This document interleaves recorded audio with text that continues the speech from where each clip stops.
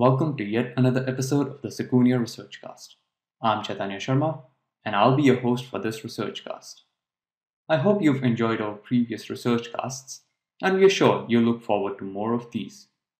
We'll be discussing some staggering 0 days, a vulnerability affecting a range of virtualization products, and other interesting facts. With this initiative, the Secunia Research team aims to bring to the viewers the most interesting ongoings of the security industry from the past quarter. The ResearchCasts are held quarterly to convey the plethora of information that we gather on a daily basis. The Secunia Research team over the years has gathered some insightful information about vulnerabilities and trends. We harvest this very information and will bring it to our viewers via the ResearchCasts. In each ResearchCast, we'll discuss 0 days, evolving trends, and other interesting things. We'll also talk about most interesting vulnerabilities that were discovered in the past quarter. In this webcast, we'll cover the vulnerabilities discovered in the second quarter of 2012, that is from April to June. We'll note the trends that evolved during that period. We'll also discuss the 0 days and the most interesting vulnerabilities discovered during this period. We'll briefly inform you about what the latest version of Secunia's PSI does for you. And finally, we'll talk about the Secunia Vulnerability Coordination Reward Program, or SVCRP, which is becoming increasingly popular amongst security researchers. In this section, we take note of the changes in trends of reported vulnerabilities. Over the past few months, we have indeed noticed some changes in the types of vulnerabilities reported. In the past year, we have seen an increasing number of vulnerabilities being reported in SCADA products. For those of you new to this, SCADA stands for Supervisory, Control, and Data Acquisition Products, which monitor and control industrial, infrastructure, or facility-based processes. An example of a SCADA product could be a system to monitor a water treatment plant or a gas supply plant. SCADA systems are increasingly being used in various industries, and concurrently, vulnerabilities reported in them are also increasing. Security researchers are becoming interested in and focusing more on finding vulnerabilities in SCADA products. In the past, we have also seen attacks on certain SCADA-based infrastructures using zero-day vulnerabilities. This puts a lot of pressure on the manufacturers to become more responsive and coordinate the vulnerabilities with the researchers. US CERT's Industrial CERT branch, known as ICS CERT, which handles incidents related to SCADA products, has been very active in identifying threats arising from security issues and coordinating these issues with the vendors. This is a noteworthy trend, as more and more researchers have started focusing on a different segment of products to hunt for vulnerabilities. Since April this year, Adobe has shifted its patch cycle from quarterly to monthly. Since June 2009, Adobe had adopted a quarterly security update cycle. However, in April, they changed their model to coincide with Microsoft's Patch Tuesday. Adobe will now release their security updates on the second Tuesday of every month. This shift in the patch cycle model from Adobe will also make it easier for system administrators to patch their systems all at once. Rather than having to patch systems at different times, system admins will now be able to update the systems with patches from two major vendors without incurring unnecessary downtime.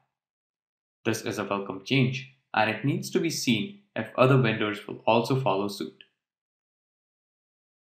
Along with discussing ongoing changes in trends, we thought it would also be interesting to discuss a change in trend we would like to see. In March and April this year, we saw active exploitation of a Java vulnerability primarily on the Mac OS platform. Versions prior to Java version 6 update 31 were affected and exploited by a malware. The malware used a drive-by download method, which means rather than a user downloading the malware, it installed itself by exploiting a vulnerability. Some statistics reveal that over 500,000 Macs were affected by this malware, which is a considerably large number. One of the primary reasons for the widespread infection was that there was no patch available for Java on the Mac OS platform. While Oracle had issued the Java update in February, Patches were not available for macOS till April. Users using macOS were left vulnerable for over a month while active exploitation of the vulnerability was prevalent. Apple only released a patch for the vulnerability in April, much after the infection was detected. We would definitely like to see a change in trend here when it comes to vendors issuing patches for known vulnerabilities. This quarter saw 4 zero days being acknowledged, 3 of which belong to the same vendor. In May, Adobe patched a vulnerability in Flash Player, which was being actively exploited in the wild. This, according to reports, was a targeted attack against companies that function as contractors to the defense industry.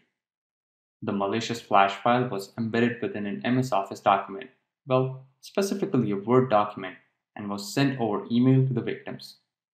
The cause of the vulnerability was an object type confusion error when handling an underscore error response from an RTMP server. A malformed underscore error response could then be used to corrupt memory and execute arbitrary code on the affected system, resulting in a system compromise. The remaining 3 zero days affected Microsoft products. The first 0 day was acknowledged by them in their April patch update. The MSCOM CDL ActiveX control, or the Windows Common Controls, provides easy-to-use controls for the GUI, helping developers implement controls, example, a list view control or a grid box in a hassle-free manner.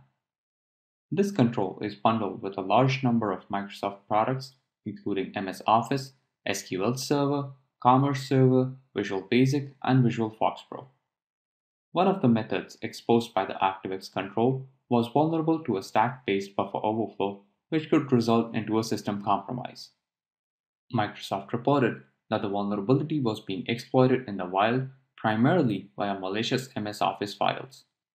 The exploit code was embedded in an MS Office document, and opening the document would instantiate the vulnerable control on a local system. This vulnerability is particularly interesting due to the large number of applications affected by it. Exploitation of this vulnerability in the wild was first noticed in Japan and other Asian countries before it hit Europe and US. In the June Microsoft Patch Tuesday, Microsoft acknowledged fixing 2 zero-day vulnerabilities, and one of them was in the XML core services. The XML core services is a set of services that allows developers to build Windows native XML-based applications. The vulnerability was in the getDefinition function, as a value of a variant arg in certain cases is left uninitialized. This uninitialized value could be dereferenced as an object pointer and could be used to execute arbitrary code.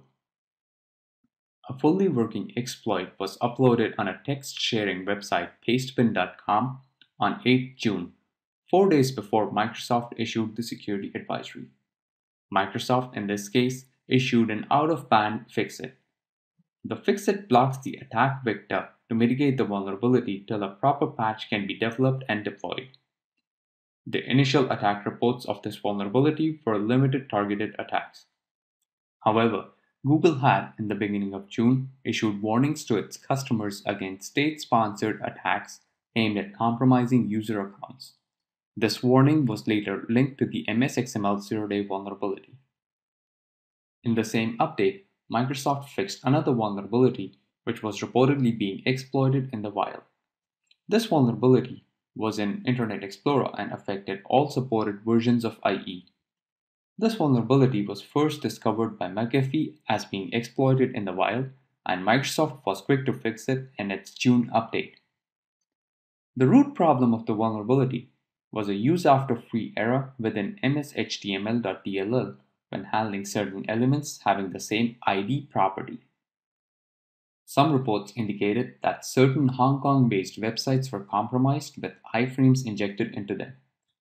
These iframes then served the exploit code from sites based in Russia. Exciting reports, but this brings us to the end of this quarter's zero-day report analysis. This is definitely a step over the previous quarter's zero-day report analysis, which only consisted of one cross-site scripting vulnerability in Adobe Flash Player. Moving on to the next section, which could be argued as the most important part of the ResearchCast. Here, we'll discuss the most interesting vulnerabilities reported in the past quarter. This, of course, excludes the 0 days that were just discussed. PHP is one of the most commonly used web development languages and has had its own fair share of vulnerabilities. This vulnerability is interesting both technically and in the way that it was handled. In the first week of May 2012, a Dutch group disclosed a vulnerability in PHP CGI. This vulnerability was found by them during the CTF competition and was under coordination with the vendor. However, the bug was accidentally marked as public on PHP's bug tracker, and this forced the Dutch group to disclose details on the issue. The problem is in the PHP CGI binary when parsing query string parameters. The applications that use PHP CGI wrapper pass the query string parameters to the binary, which does not properly escape some parameters, and those are interpreted as command line arguments. This leads to an attacker being able to execute arbitrary commands on a vulnerable system. This is an interesting vulnerability as it's fairly simple to exploit when running under a specific configuration. The twist comes in when PHP developers issued a fix for this vulnerability. The developers missed out some variants of the issue, and it took them a couple of versions and a few CVE IDs to finally fix the flaw. Around the same time the PHP CGI vulnerability was being discussed, reports of another vulnerability started doing rounds on Twitter. This vulnerability also affected installations that run PHP CGI. The Apache request headers function copies the name of an environment variable into a 128-byte buffer. However, instead of stopping after copying the name, it continues to read the entire environment variable, which results into a buffer overflow if a long string is sent. The interesting thing about this vulnerability was that even though it was not marked as public and details were unknown, the title of the bug remained public. The title was enough to give out information about the nature of the vulnerability and the affected function. Soon, it was heavily under discussion on Twitter, and PHP was quick to issue a fix for this. We usually hear researchers complaining about how painful the vulnerability coordination process is when dealing with a vendor, especially if there are more than one vendors involved. However, there was recently a really nice example where a vulnerability that affected at least 5 different vendors were really nicely coordinated. Patches for the vulnerability were released in unison, and care was taken that the details of the vulnerability are not released by any vendor till all the vendor's customers had sufficient time to patch their systems. The vulnerability was in the way certain operating systems and virtualization software implement AMD's sysret instruction. Operating systems and applications that were written as per AMD specifications but run on Intel CPUs are affected. An unprivileged user or a Ring 3 user could execute code as Ring 0 or in kernel mode and could gain escalated privileges. The sysret instruction only saves and stores the RIP or return instruction pointer of the guest. Additionally, when the addressing scheme does not fit the specified range, a general protection fault is thrown. The problem is that sysret instruction does not restore the return stack pointer and expects the hypervisor to do so. This means that by the time the general protection fault happens, the hypervisor stores the guest's RSP along with all the other general purpose registers. Hence, if the hypervisor can be induced to have a non-canonical RIP to return to, the RSP can be set to an arbitrary value and can be exploited to gain escalated privileges. In the second week of June, a vulnerability was disclosed in MySQL and MariaDB, which generated quite a buzz in the security community. It was reported that an attacker with no knowledge of the database password could connect to the database. During the authentication process, a hash of the password is generated and compared with the expected value. However, due to an incorrect casting issue, the values might be considered equal even if they're not. This results in MySQL or MariaDB considering the values as correct. The hash generation protocol uses a random string and therefore the probability of exploiting this issue is 1 out of 256 times. However, if an attack is automated, then this could only take a split second. The good news is that the binary versions are not affected and only systems compiled using Linux glibc are affected. Now, to talk about some interesting vulnerabilities fixed in Microsoft's Patch Tuesday. Of all the bulletins that Microsoft has issued till now, the one that stands out is MS-12-034. This was a combined security bulletin which fixed 10 vulnerabilities in various applications. This bulletin was interesting for many reasons, one of them being that Microsoft fixed a variant of a vulnerability that was exploited by the Dooku malware. CVE 2011-3402, which was fixed in December last year, was a zero-day vulnerability in the Windows kernel which existed in the parsing of TrueType fonts. This vulnerability was discovered to be actively exploited in the wild by a malware codenamed Dooku. In their May patch release, Microsoft acknowledged fixing the same codebase that also existed in various other applications, namely the .NET Framework, MS Office, Silverlight, and Link. Microsoft, however, stated that the vulnerability could not be leveraged by known attack vectors in the mentioned products, but the code existed in them and they wanted to address the vulnerable code across all Microsoft codebase. There were other vulnerabilities addressed in this update. Some of them affected multiple products, and hence, rather than issuing multiple individual bulletins for each product, Microsoft, in this rare case, decided to issue a combined bulletin.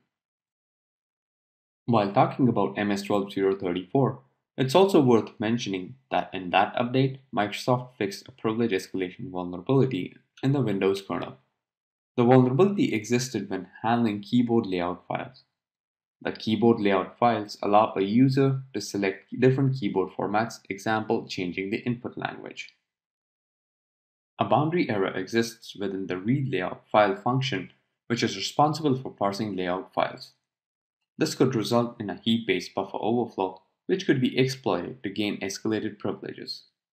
While Microsoft fixed this vulnerability properly, they failed to notice another vulnerable function in the same library. A function within the kbdus.dll library is vulnerable to memory corruption, which could also be exploited to gain escalated privileges. This vulnerability was publicly disclosed on some exploit databases, and a proof of concept was also available. The vulnerability is still unpatched, and Microsoft should fix this in the near future.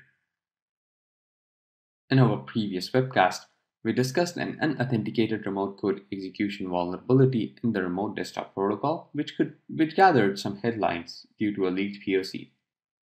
In the June update, Microsoft fixed yet another unauthenticated remote code execution vulnerability in RDP. The cause of the vulnerability is an error when handling certain objects. Details of the vulnerability are not yet known, and it appears to have been found internally by Microsoft. Applications written in the .NET framework are considered safe against certain vulnerability classes, example buffer overflows and memory corruption. The framework, however, itself is susceptible to these vulnerabilities. One such vulnerability was fixed in the .NET CLR, or the Common Language Runtime. The vulnerability existed in a function in the graphics path iterator class. This class provides functionality to call native functions of the GDI plus library. The vulnerable function did not validate parameters passed to it. This resulted in certain memory being corrupted, which could be exploited to execute arbitrary code. Last week, Secunia launched its latest product, PSI, or Personal Software Inspector version 3.0 for its home users. PSI is a great free tool that identifies vulnerabilities in third-party programs and helps users protect their systems. It assesses the security patch state of the software on your system and constantly monitors your system for insecure software installations. It also notifies you when an insecure application is installed and provides you with detailed instructions of updating the application when a patch is available. The PSI is released in 5 languages, so there's no excuse not to install it. This tool is highly recommended for home users, and we of course have the CSI or Corporate corporate software inspector for corporate users. The Secunia Vulnerability Coordination Reward Program, as you may know, is a new offering by Secunia which allows vulnerability researchers to coordinate vulnerabilities via Secunia and in return get a chance to win some prizes, including a chance to visit a security conference of their choice plus a paid hotel stay. Some of the prizes are really cool, and I wish I were eligible to win some of them. In April, we awarded IDA standard licenses to 4 researchers for the detailed and high-quality reports that were reported to us for Windows applications. Additionally, our 2011 winners for the SVCRP program, that is Tylee Wong and Parvez Anwar, will be going to Black Hat Las Vegas in July to attend the conference. Moreover, they'll be staying at none other than Caesar's Palace, which is all sponsored by Secunia. We'll be announcing our winners for the year 2012 in December, and that gives you about 6 months more to find and report some awesome vulnerabilities. Via the SVCRP program, we make the coordination process very interactive by providing detailed feedback and analysis about the vulnerabilities, which also makes it very interesting for the researchers reporting the issues. This brings us to the end of this quarter's ResearchCast. If you've enjoyed watching the ResearchCast and have some comments or would like to hear about other interesting things, then please do write into us at vuln@secunia.com. Thank you for joining us today. This is Chaitanya Sharma signing off. Goodbye.